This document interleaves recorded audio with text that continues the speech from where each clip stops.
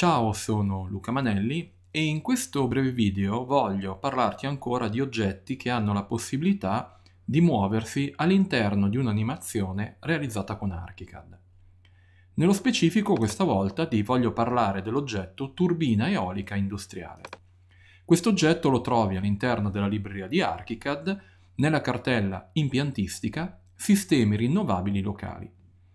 L'oggetto è particolarmente semplice, non si sposta ma ha la possibilità di far ruotare le pale per simulare il movimento dovuto al vento. I parametri sono molto semplici, puoi scegliere un numero di pale da impostare per la turbina eolica, puoi andare a gestire il dimensionamento dell'oggetto e anche un grado di angolo di posizionamento delle pale.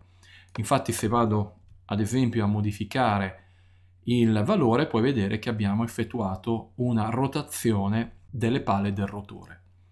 All'interno dei parametri, oltre alla gestione della rappresentazione 2D, all'interno del pannello rappresentazione 3D, animazioni e superfici, puoi andare a gestire la visualizzazione delle ombre, una risoluzione per quanto riguarda le parti curve dell'oggetto e puoi gestire la velocità dell'animazione del rotore attraverso il numero di fotogrammi al secondo e attraverso la velocità.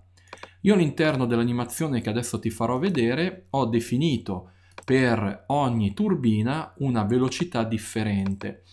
Questo un po' appunto per andare a simulare una velocità non identica per quanto riguarda il rotore. In questo caso l'ho impostato a 8, l'ultimo in fondo, sono andato a impostarla a 9. Il risultato è quello che puoi vedere in questa animazione. Come puoi vedere abbiamo il movimento rotatorio delle pale che è diverso per ogni oggetto che ho inserito. In più ho effettuato l'animazione non con un volo attraverso ma con uno studio della luce solare.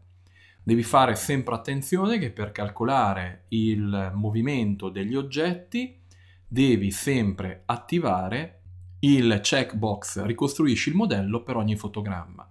Con attiva questa funzione, quando ARCHICAD andrà a calcolare l'animazione, che sia un volo attraverso, che sia uno studio della luce solare, avremo il movimento di tutti quegli elementi che hanno la possibilità di muoversi all'interno dell'animazione generata da ARCHICAD.